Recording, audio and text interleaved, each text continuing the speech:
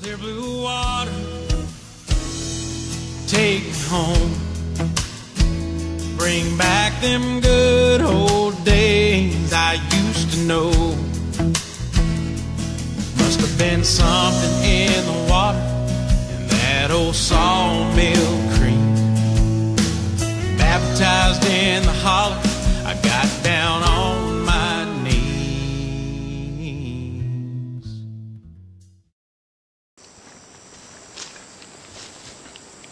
Afternoon, guys. I'm Dave Canterbury with Pathfinder School, back with another video on our On the Water's Edge series. I'm going to fillet this bass that we caught this morning in our On the Water's Edge series and get it ready to be cooked. So I thought I'd do a separate video on how to fillet this bass, and then I'll do another video on cast iron cooking in that cast iron cooking series, and we'll deep fry this bass. We'll bread it and deep fry it. So stay with me. Let's get to this fish. Okay, so now we're getting ready to fillet our fish. And filleting the fish will give us the best meat without any bones in it, so that we can use that to cook with here in a little bit, and we'll cook this in a cast iron cooking series. I want to show you how to fillet a fish first. I've got my fillet blade on my Leatherman that I designed with Leatherman. It's got a flexible fillet blade on it, and that helps you to skin the fish better. That's why most fillet knives are very thin and flexible. And what we're going to do is we're going to make one cut on each side of this fish first, and we've already gutted him in the last video. We're going to get right behind this pectoral fin, and we're going to make an angular cut through the scales into the meat, just like this. And we're going to go right down to the bone on this fish. And once I feel that bone, I'm going to stop. And then I'm going to do the same thing on the other side. So I'll turn him over, get behind that fin, and make another angular cut to the bone right there, and then down and around that fin, just like that. Okay, now what I'll do is I'll come up to the top where I've cut through those bones, and the reason you leave this head on here is because it makes it a whole lot easier to mess with the fish that way. And you go right down beside the spine and just make an incision all the way down through, right next to the spine on both sides, and you'll feel it when you hit it.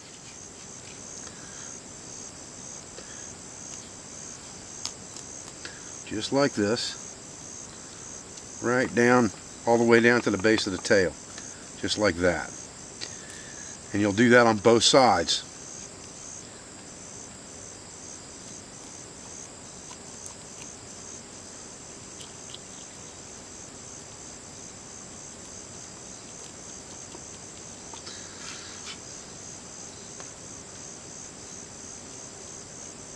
Okay.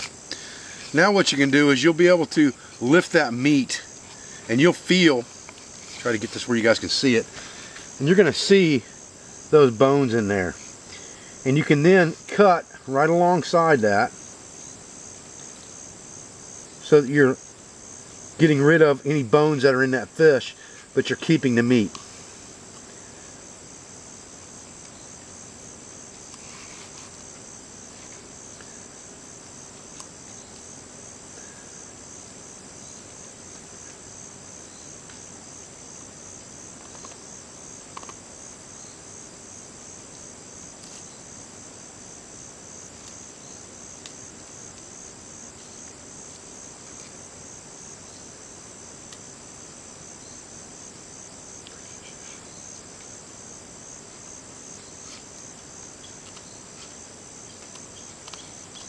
And you'll feel those bones, those rib bones and things. You'll feel those when you're cutting that meat away. And that's the object of this, is to have a boneless fillet when we're done.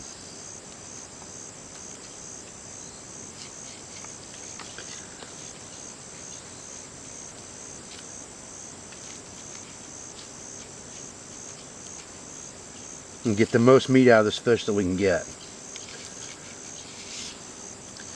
Then we'll just cut this away from that fin right there, just like that, and peel that back. There's a piece of meat right there I don't want to lose.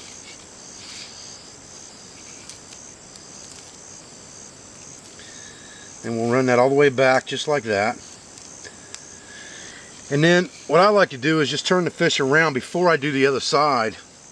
I'll leave that attached, and that's where I'll cut my fillet off, is right there. And I'll just put my fillet knife down there, and you can see how that flexes.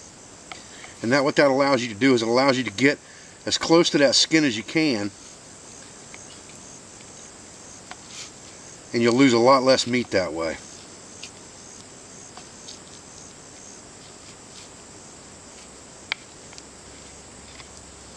Now this blade's not really long enough for a fish this size.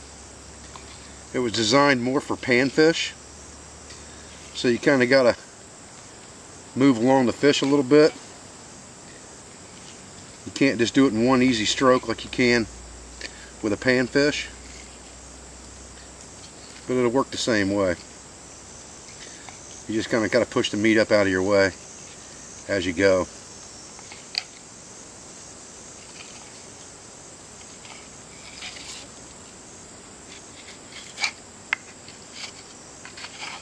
Just like that.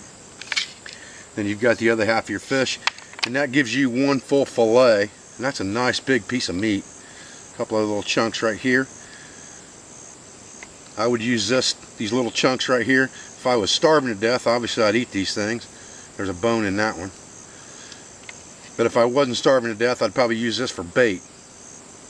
Another little bone right there. Okay, I'd grind this up for bait for another fish. Then I'd take that fillet, that nice boneless fillet, and I'll put that in just a plastic storage bag for right now until I get the other one done.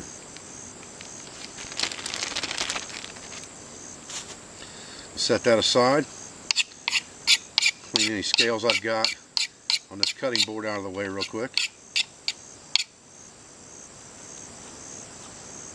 And now we're basically going to do exactly the same thing on the other side of this fish that we did on that side.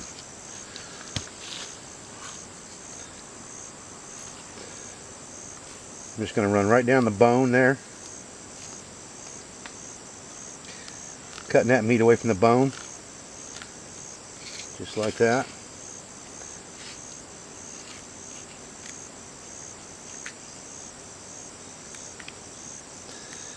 If you get a bone in there, you'll feel it.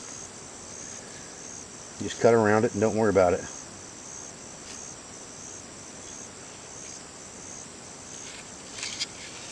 And then you've got another fillet on this side. You cut that straight back around that lower fin right there. Peel that out. Just like that. Go all the way back as far as you can on that tail, so you're not losing any meat. And then do the same thing, just start in there at an angle. That's why your blade bends, so you can do that.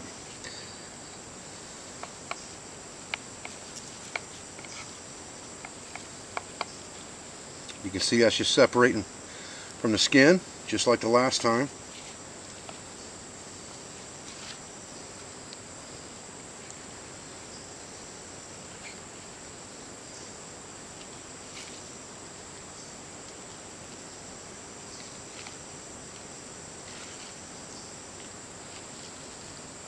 A little more difficult with a short blade, but it can still be accomplished easy enough.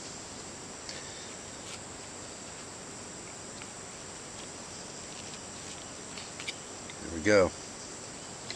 And that gives us our second fillet. Anything that we got here has got bones in it right here at the bottom. Again, we'll grind out for bait. We grind this all up for bait, for catfishing and things like that. We got two real nice fillets there.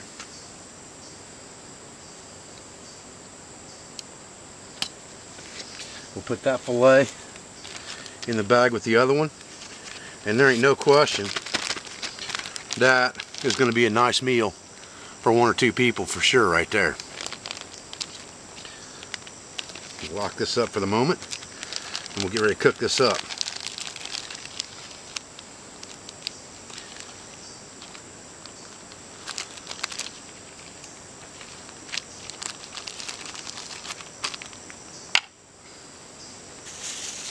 We'll put this in a plastic bag and we'll grind this up in a meat grinder. Use this for bait for other things like catfish and turtle. Or even trapping bait for coon, crayfish, whatever the case may be.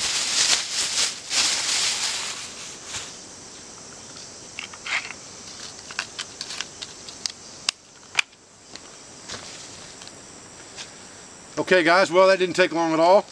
We got nice, about a ½ pound, maybe a little bit more worth of fillets here.